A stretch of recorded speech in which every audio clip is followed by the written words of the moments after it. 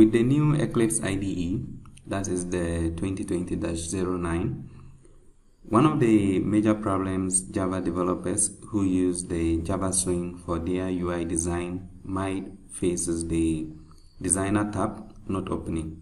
That is, after you have created the Java Swing application, the Source tab will open for you to see the codes, but the Design tab will not open. Let me show you what the problem is and how it can be solved.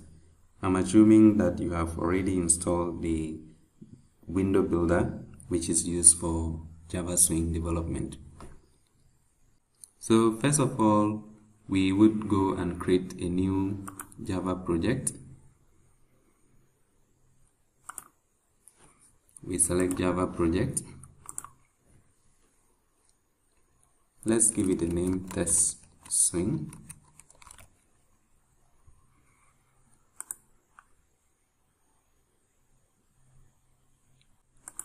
We click Finish and we open with a Java perspective. So we close the welcome and we go into our project. We right click and we add our Java Swing application. We look for window builder. We want a Swing application. Select next. Give it a package name and we give it a name. We click Finish. As we can see, it has opened. We will be able to view the source, but the Design tab is not showing. There's nothing showing. We would not be able to drag and drop. If we try to run the application, it tells us selection cannot be launched. So this is the problem. How do we resolve it?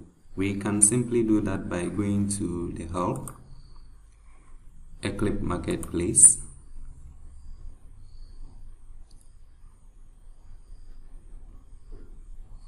When it loads, we search for window builder. So we search for window builder and we can see there are two versions. So we are not going for the nightly build.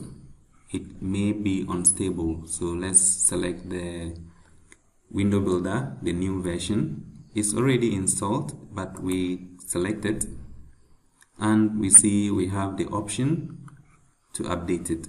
So we click on update, we accept, confirm,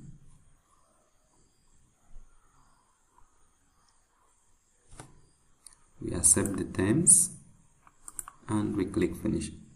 So we can see it is updating, and when it is done, it will ask for restart and our Design tab will be working. So we click on Restart.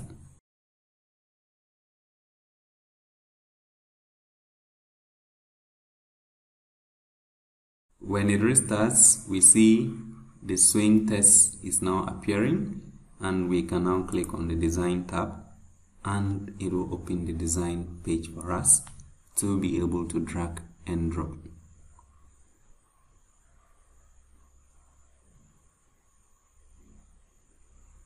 Our problem has been solved. We can now use the drag and drop to modify our design for our Swing application. So we can test it to see if it will run. We simply run it and we can see it has loaded. So the Design tab is now working and the problem has been resolved. That's it for this video.